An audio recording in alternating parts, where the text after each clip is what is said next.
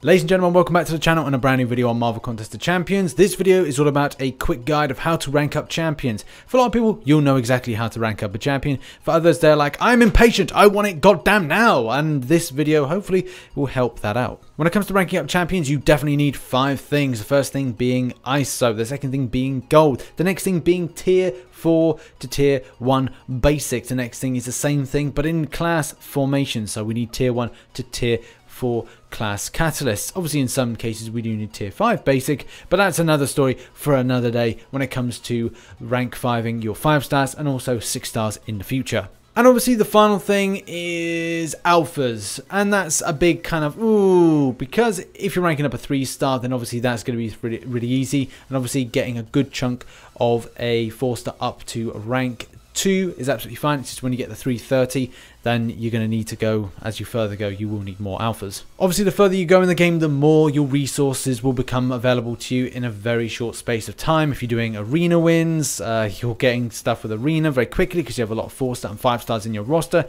The same thing with regards to decent alliances.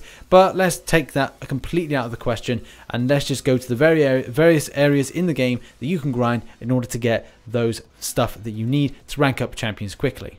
So the main plan of this video is each section that we're going to go into of the things that we mentioned we need resources wise. I'm going to give you little tips and hints with regards to how to grind out really quickly and also maximize against stuff that's going on in the game, like your solo quests, utilizing things like arena boosts, things that a lot of players do consider but some really don't. And when you start off at a lower level, it's really important to kind of grind and use these things and get this innate knowledge in your brain, so therefore you're kind of grinding out more quickly and it's not too much of a time grind. So let's start with gold. I'm rocking about 4 million gold at the moment. A lot of people will go, hey, that's a lot. For the kind of really extreme players, the high grinders, they'll go, yeah, that's not so much, I've got loads of gold. The main way, and unfortunately a lot of people will say, oh, I don't want to do this, but you're going to have to. Arena, that's usually the best place to get a load of gold. And how that's really done, and the best way to do it is get your arena boosts, put them on. 3-star ones are more easily to come by, so it's really important to kind of put these in, as well as your spend per each match is a lot less. It's 100 when it comes to the 3-star version. Like I said, put the arena boost on and you'll blast through that. The next thing is that when you're then considering a lot higher up, then yes, the milestones are better with regards to rewards when it comes to the 4-star basic and also the featured, but the price with regards to entry goes up. When you grind out the arena, when you get the units back, if your units aren't being saved for anything in particular, then I do think and do stress that they should go onto energy refills. With so many more monthly events being put into the game, it is vitally important to spend them on energy refills in order to kind of like propel yourself through this monthly content, and at the same time being able to then get a lot of ISO from the stuff currently going on. So there is a heroic, there is a normal, and obviously at a lower level, do not challenge yourself too much. Obviously if you think you can do uncollected and maybe you are level 40 and you've got uncollected, then that's great, but I really would stress to try and complete master, try and do heroic, and obviously do normal in order to get back the ISO from there. That's going to help you out in future. Doing about an hour's worth of arena each day is pretty good for your account and also your grind in general. Getting those prem hero shards is important, getting those battle chips are important, and obviously you do get gold from the milestones, but it's not so substantial. Either way, grinding out the arena for about an hour a day, getting those arena boosts as well, kind of recycling everything through in different points. So yes, if you're doing the 4-star version, you will be able to use those arena boosts in the 3-star arena. That's going to help you out quite a lot. And when it comes to gold, you can then even sell your ISO. If you've got too much ISO from doing what we said was use the units on energy refills, use them in the monthly event quest. The monthly event quest means that then you're getting more ISO, and then you're selling that extra ISO that maybe you don't need. And what I'm talking about is not selling it because necessity indicates you should sell it for gold, but if it's a running out on your stash, so say you've got a time frame like 24 hours and they're going to go, so then it's important just to sell that stuff that isn't going to be used. Also, if you're doing arena, you'll find you're getting battle chips, and if those battle chips aren't being earmarked for treasuries of your alliance, then you can spend them. And obviously you can make the decision of how you want to do it. You can either say save up a load of battle chips and then spend them, or you know, do uncollected. There's a very big kind of difference. If you're uncollected, you will get the access to the uncollected arena crystal, and I've had mixed luck with regards to them. I've opened I think 50 and I've got I think, a 4-star Punisher after 3 years.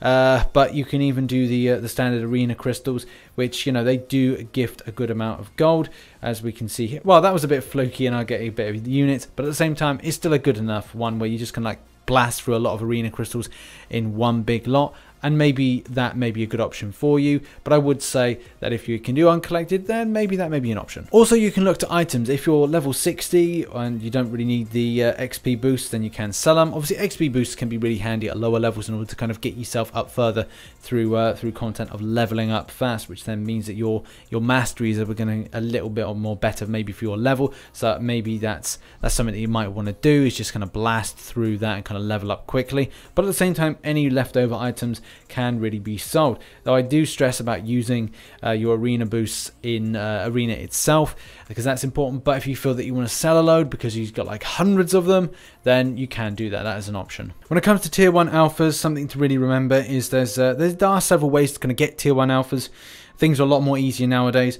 When it comes to rewards, yes, from master completion, you do get 3 tier 1 alphas, which is great, and also 1 for completing heroic, which is nice. I wouldn't really recommend doing the exploration of normal unless you are a lower level. That is important to kind of blast through that and get that. But obviously for high level, it is a case of like, it's a bit wasteful on your energy refills when you could be like utilizing the units for something a little bit more better for you at your level. When it comes to the glory store, that's another option. Obviously the spend does go up as you kind of purchase more. As we can see now, I can only purchase 2 and a 500 a piece, but if they go on the reroll side of things, they're close to that 300 glory mark. And the final thing is when it comes to the arena. Now there is an arena from time to time, a tier 1 alpha arena, which does appear, and I think will be appearing fairly shortly after this this video goes live. And it will be like a good chance to go in there. I think it's like 800k gets you a tier 1 alpha, and it is something that for 10,000 battle chip spend, it's nice to kind of get that very quickly, and can mean that players of a higher level, as well as any level really, can get most of up to 5 tier 1 alphas a week, maybe even in some cases some more. When it comes to like tier 1 to tier 4 basics, there's loads of ways.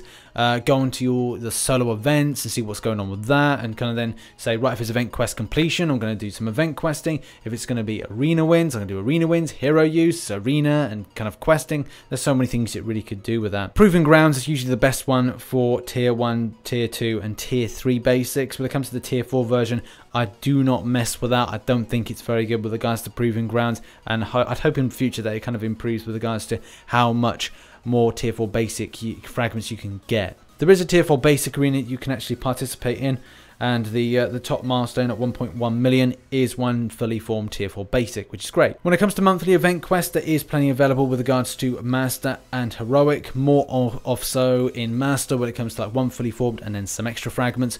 Then when it comes to heroic, 1 fully formed, yes, and then uncollected is tier 5 basic. And obviously each of those are probably available at more lots when it comes to the story mode, but obviously you can only do that once. The glory store still, you know, is one of the main ways that people are getting their tier 4 basic.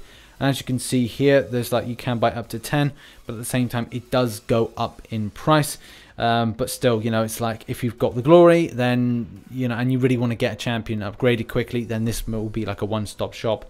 The glory store is great in any case if you want to pick up anything like glory crystals, which then can get you a good amount of the tier 4 class catalyst, which we'll go on to shortly. And the final thing that gives you the tier 4 basics and any kind of like decent stuff is the map crystals. They seem to be the best things with regards to deliverance of that. But like I said, it's important to go and check what's on solo event wise, so therefore you can then kind of pick and choose how you're going to balance your day with regards to what you're grinding out. When it comes to classes, this is when it gets a little bit difficult. At the lower level stuff with regards to tier 1, tier 2 and tier 3, I really would recommend keeping locked understanding of which day is what class with regards to the proving grounds, as it's a lot more easier when you get to tier 4 to kind of grind this stuff out. We've got tier 4 class catalyst fragment crystals, which we get from events. The same thing with regards to map crystals, gifting us class catalyst at tier 4. And also there's just so many other things with regards to glory crystals, the glory store, which make it just so much more easier than it used to be with regards to grinding out the tier 4 classes as opposed to the lower stuff. It's like you have to wait a good, that's like every day you've got to put at least, you know, 2 energy refills down in order to fully complete tier 2, tier 3 of the class catalyst, as you can see here. Today is Cosmic at the point of recording this video. So yeah, it's important each day to get in there, especially at lower levels, to kind of grind up this kind of resource to then apply it to new champions you want to rank up. So it may not be so quick for you, but you're going to have to remember each day, get in, grind it out, and have it in your inventory. But this is where these things with solo events come in handy, because we've got 10 of the tier 3 class catalyst fragment crystals, which do mean that you can get some kind of improvements when it comes to your tier 3s. And it does mean that, especially for higher level players, your grind is a lot lower, especially if you're doing something that's going to benefit your kind of like whole account. So if you're kind of focused on arena wins, and it does mean that the stuff that comes with that means that you're going to have less grind elsewhere in the game. And likewise can be said for lower rated players. 4-star grinding and obviously in things like hero use are really important, so repetition on certain aspects. You can do energy, kind of lower energy spends on things like Road to Labyrinth, where you can just move 1 square and then obviously fight an enemy and use your 4-star thusly. But at the same time, it'd probably be more advantageous to be grinding out in arena as opposed to doing this method. And finally, ISO. Why ISO is incredibly important is because obviously you need that in order to rank up your champions.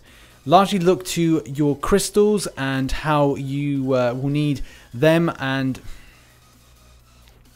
the final thing is ISO. ISO is incredibly difficult to come by in great amounts. Some people will say that's a complete lie, Richard, you're talking a lot of BS. Well, not necessarily. If you consider that you don't have 4 stars heavily duplicated, then when it hits up for getting a 4-star crystal, that you're not going to find that you're going to dupe yours, you're probably going to get a new one.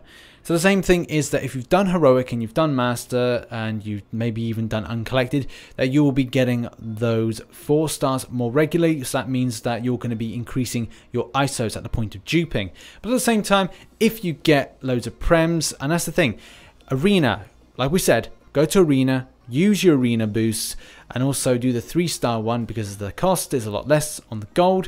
So that means you're getting those Prem Crystal Shards, and that is effectively going to mean that you're going to get ISO. And obviously even better if you then get the champion in there. The same thing could be said for the 4-star when you're shooting for that. The more 4 stars you get, the more times you do arena. And it's so frustrating to kind of like say, hey, a lot of the time with regards to grind and getting further in the game, you're going to have to do lots of arena. But unfortunately, that is the state with regards to the game. As soon as you've done the event side of things, event questing and the questing in general, then you're going to have to grind out in arena. That is unfortunately the lay of the land. But obviously the main point of the video is utilizing all those aspects.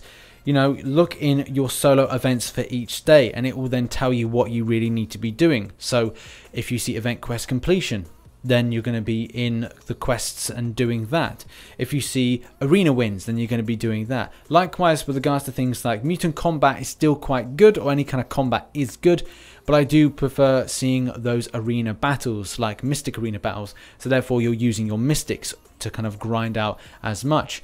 You're doing them the 4-star versions and the 4-star version of the arena. You're doing the same with regards to the 3-star version, and you're getting those milestones. So do concentrate on looking on these things because they're going to be really helpful for you. Likewise with regards to helping your alliance, 3 days events are really important as well. Item use, obviously if you're using arena boost, then you're contributing to the item use event. Likewise with regards to perfect series, and also when it comes to arena combat. Utilize this, all of these things together, and you will be able to kind of increase your roster and also rank up quickly because you need all those things from those milestones. So I hope this helps people out with regards to where they should go quickly for resources and how they should plan themselves and their day around what they should grind to then get to the point they can rank up a champion. And obviously there will be an element of time that you will have to grind out. Nothing is going to be given to you for free, but at the same time we can be helped with regards to nice things from the calendar, so do look out for that. Anyway, I've been RichTheMan. If you enjoyed this video, hit the like button, subscribe for more Marvel Contest of Champions based content, and as well, happy ranking up. Bye bye for now.